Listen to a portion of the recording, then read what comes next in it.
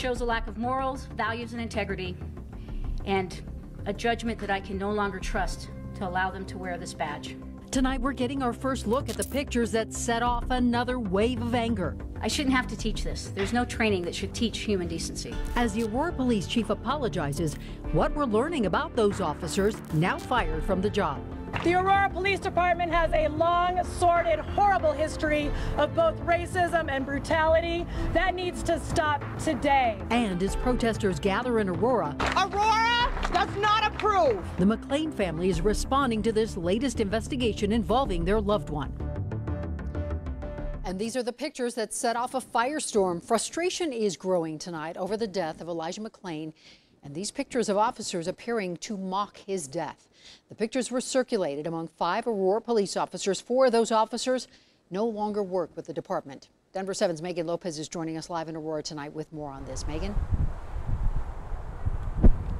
And Chief Vanessa Wilson said she is disgusted and disappointed by the officers who were involved in those photos. Now, those photos were shared among 5 officers in a group text message, and Chief Wilson said that she only found out about them 8 days ago, despite the fact that they were taken in 2019. Still, she ordered an expedited internal affairs investigation into this to talk to those officers.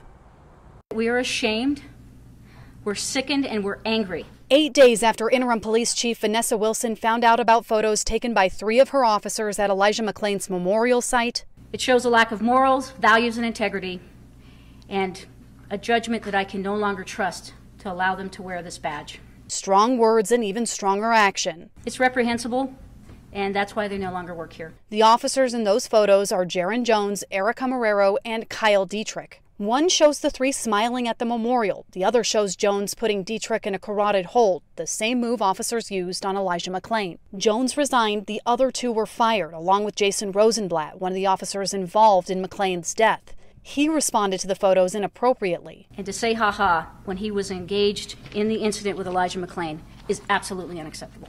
Before the press conference, Chief Wilson says she met with McClain's family and apologized personally. The family was also able to review the photos first before the public. Now Chief Wilson says she's hoping new policies will change the culture in the department. I can say that we've made a lot of mistakes and that we have addressed those mistakes, and I am continuing to address those mistakes with transparency and also holding officers accountable.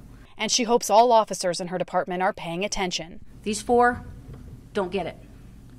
And if any officer in this police department disagrees and thinks that this was acceptable, I will gladly accept your resignation today.